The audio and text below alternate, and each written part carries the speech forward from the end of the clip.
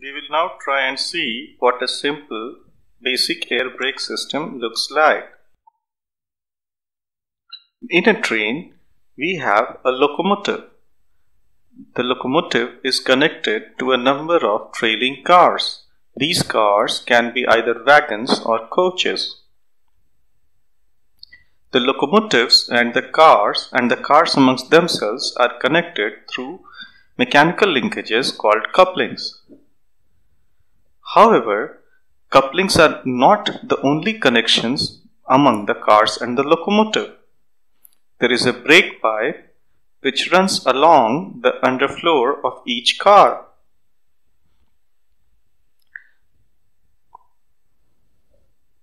These brake pipes are connected between the car and from the end car to the locomotive through rubber hoses. This is a rubber hose, and since this is connected in the brake pipe, this is called a BP hose. There is a compressor in the locomotive.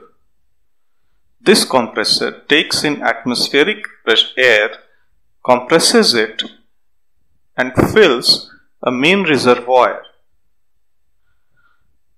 The main reservoir supplies this compressed air to the brake pipe. However, this is done through brake valves, and one of these brake valves is the A9 brake valve. This is also known as the automatic brake valve. When the driver wants to operate the brakes of the train, which means when the driver wants to apply or release the brakes, he controls the A9. Under the floor of the car, we have the brake pipe. This brake pipe is connected to a triple valve, also called the differential valve. Remember, the brake pipe is already at a raised pressure. The DV or the differential valve has a few other connections. There is an auxiliary reservoir which is a cylinder of air connected to the DV. The DV is also connected to a piston cylinder arrangement which is called the brake cylinder.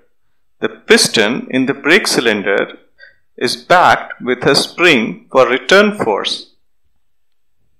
The piston on the other end is connected to the brake blocks. There is another port on the DV which exhausts to the atmosphere. As soon as the driver wants to apply the brakes, he reduces the pressure in the BP by applying the A9. This reduces the pressure in the BP.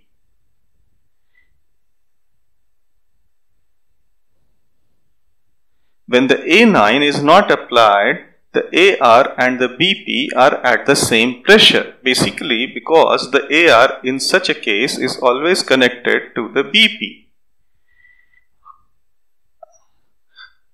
As soon as the A9 is applied, the pressure in BP reduces. The DV keeps on comparing the pressures in the AR and the BP. As soon as the BP pressure falls, a slider mechanism in the DV operates, basically pushed by the AR pressure which is now in excess from the BP pressure. This causes the AR to get connected to the brake cylinder or the BC. This causes the piston in the BC to be pushed outwards, causing the brake blocks connected to the piston through certain linkages to clasp the wheels. This causes increased frictional force between the brake blocks and the wheel tread.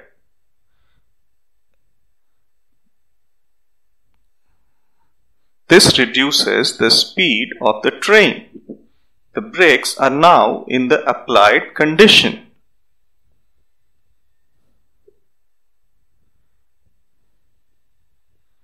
Till the BP is in reduced condition, the AR will keep on supplying air to the BC.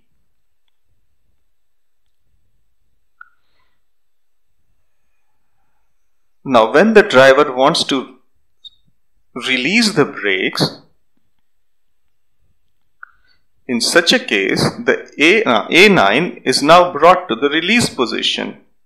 In this case the BP pressure raises. A raised BP pressure will cause the slider to move back, and the BP and the AR are then connected. The AR pressure that would have reduced by supplying air to the BC now gets charged from the air coming from the BP. At the same time, this movement of the slider inside the DV causes the BC air to now vent out through the exhaust port of the DV.